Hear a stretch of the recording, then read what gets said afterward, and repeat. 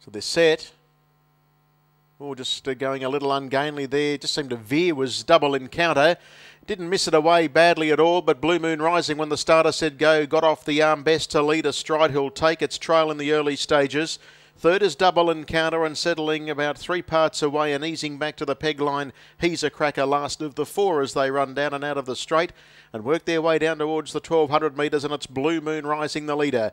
A neat length to the good of a stride, and third in the yellow jacket is Double Encounter. Fourth and last is He's a Cracker.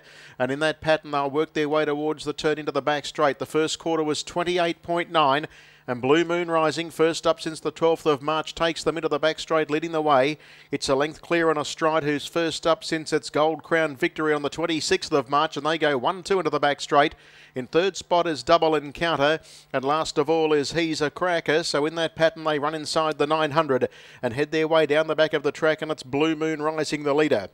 Shows the way by a length to a stride. Double Encounter's third, no change, with He's a Cracker still fourth and last.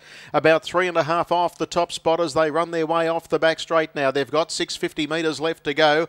31.7 was the second quarter. 60.6 the half. It'll be a bit of a dash home, and Blue Moon Rising takes them down the side, leading a length. Second is a stride, stalking it. In third spot, Double Encounter. Fourth and last is He's a Cracker, coming one off the inside to make some ground. But Blue Moon Rising just starts to roll a little bit as they come for the home bend. Leads a length and a half on a stride. He's a Cracker and Double Encounter as they straighten up. 28.3 third quarter. And as they straighten up for home, Tritton says go on Blue Moon Rising. A stride's 2 lengths adrift, trying to muster, is coming to the outside of it, but Blue Moon Rising led. Now a stride lets down, but still Blue Moon Rising with a kick. Blue Moon Rising is about a length and a half clear on a stride, who's knuckling down at the back end of the race, but Blue Moon Rising has too big a break, and Blue Moon Rising wins at a half a stride. Closing in on them late, a length away was He's a Cracker, and about 6 or 7 away at the tail is Double Encounter. They zipped home in 26.5, 155 and 5 for the run.